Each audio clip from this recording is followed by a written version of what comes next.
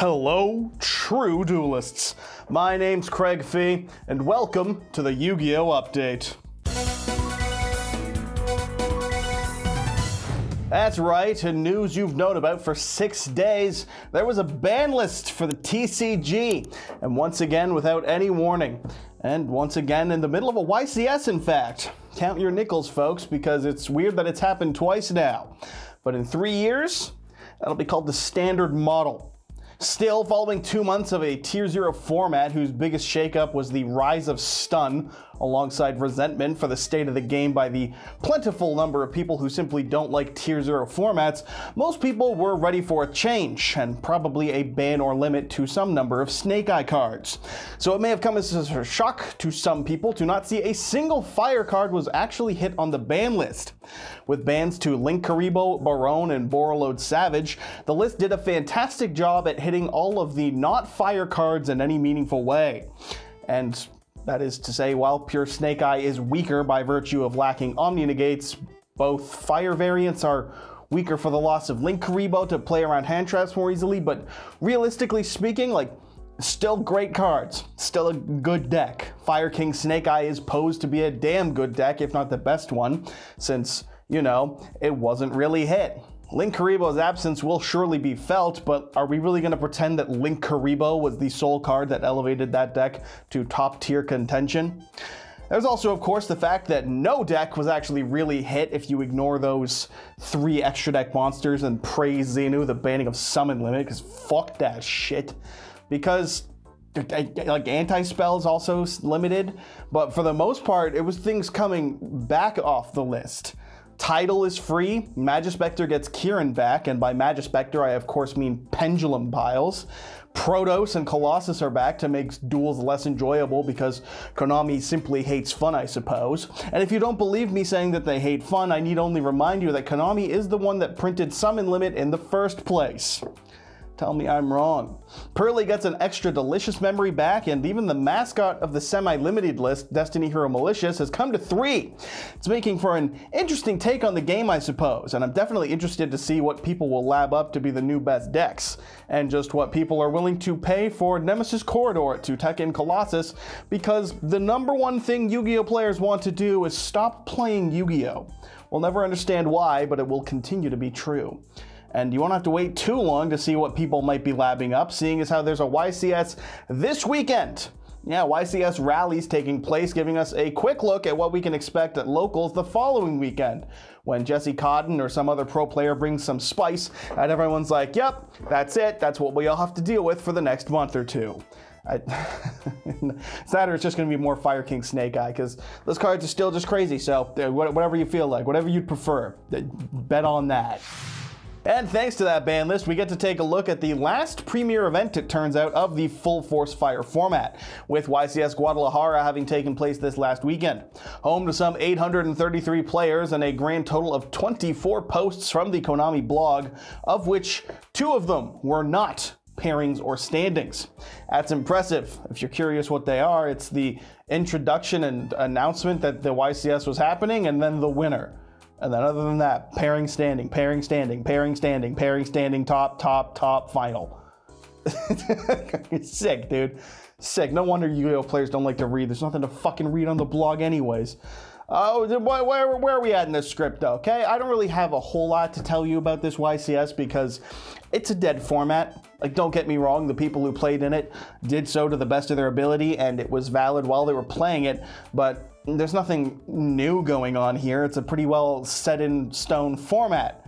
Top 32 has some amount of runic stun. Can you believe it?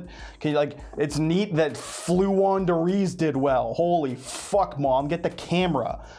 Sure, top 16 salad, a little different. Not expected, not entirely predicted, but beyond that, I don't know, 7 voiceless voice top spots in top 32. Truly mind-boggling. The winner of this event ultimately was Christian Urena, who won his 2nd YCS in a row after winning the previous YCS right before this. So it's like boom, boom, back to back. That's fucking talented as hell, using a pure full power Snake Eye list, of course. So a huge congrats to him. And if you want to know, you can check out the back-to-back championship winners YouTube channel, where he went over his deck and his plays, literally just one of the best players giving away information. And if you disagree with that take, fucking Yugioh win YCS's back-to-back or some shit, dude. I don't care. And so Fire format ends with a bang.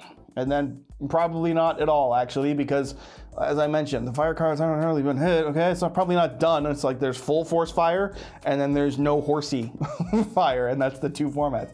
So either way, congrats to Christian, and so long horsey. So the reprint was not enough because we only had 5 months with it, so sucks to fucking suck.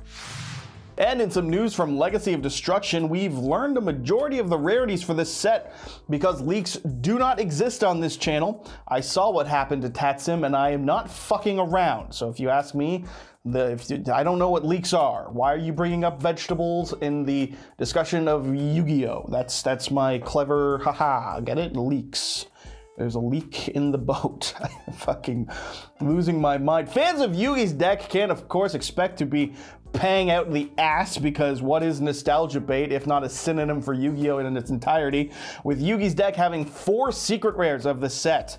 Rika, or Ragna Rika, will be getting 2, and the Light Sworn has some Ultras to no shock because Ultra Rare and Minerva are simply an iconic duo at this point. Shoutouts to prize cards from 2016. Nightmare Throne gets an Ultra as well because Yubel players got to pay a little bit for that deck, and shockingly, Tenpai is reportedly very affordable, which is a lovely little segue into this next bit of news.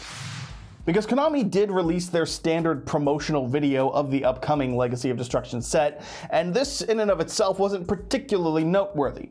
They do this for most of the core sets, but in part of plugging to get you to buy those new cards, they mentioned Tenpai, and of course its synergy with Trident Dragion, which shoutouts to them for confirming by their metric how to say that card's name, because I've heard people just say it without the I, and I'm like, there's a fucking I in that card's name, why isn't it? Anyways, this card is something that hasn't been reprinted since 11 years. Is the most recent to date one in 2013 in the Mega Pack 5Ds Cool Guy edition. So yeah, the long story short, you saw a card that was worth $1 a handful of months ago go up to about 100, depending on which rarity it is you got. Konami does seem to be aware of the card's newly found scarcity to some degree, since in the video they even mentioned looking through your collection to find one, and if not, just ask a friend. Which led to great posts like this, because yeah man, hey, you got a spare $100 I can just bum for you for a little bit? Understandably, people were a little bit upset by this, as it's yet another in a long line of expensive cards to be able to play this game competitively. But Konami would ultimately have to make a post saying they don't condone the harassment or threats of violence made against employees, because I guess that YouTube video got so much fucking hate and like just bad shit on it in the comments that they had to step up, with threats being made to the individuals shown in the video. Now, I don't think it's out of line to be upset that Trident Dragion hasn't got a reprint, but it is out of line to make death threats to someone over a card game, because you shouldn't do that. You should instead ask a friend. No, you should not ask a friend to make death threats, and you should not make death threats. It's fucking, you can, instead of being a petulant 13-year-old tantruming boy who just lost at Call of Duty or other bad thing, you can just be a fucking reasonable adult and be pissed that you can't afford it, and then go, yeah, that sucks, but that's not a reason somebody should fucking die. Okay, let's be at least halfway decent, okay? Just decent. Be a dude, not a dick. That is the golden rule of life, I can assure you. So yeah, if you want to go, you poke fun at them and be like, hey, I couldn't buy Legacy of Destruction, so I'm asking a friend to, I don't fucking know. If you want to make a joke about asking a friend, go ahead. Don't fucking throw a tantrum and threat violence because of a card that debuted in 2009 that nobody gave a shit about up until a few months ago. At this point, we should all be aware. You should just buy like a playset of every card and then just sit on it. That's the only solution. That's the only solution, as stupid as it is. Time is the enemy? Yeah, fuck it. I said it out loud. I don't know what version of the script that text is from, but I've spoken it, so let's just move on. to the sponsor. That's right, shoutouts as always to the LIFD Magnetic Display. The best way to support my channel currently, and the true Duelist approved way to place all your Snake Eye cards in the video and then be like, yep, I didn't see any of this shit on the ban list.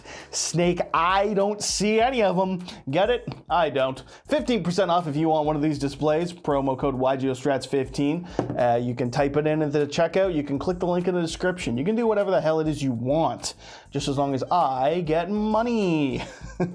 Thank you to LIFD for the support, and of course, thank you for watching. As always, I've been your host, Craig Fee, and make sure you subscribe to YGO Strats, not only to impress your smoking Italian wife, but also to occasionally see me use this gun, and also so that you can be a true duelist.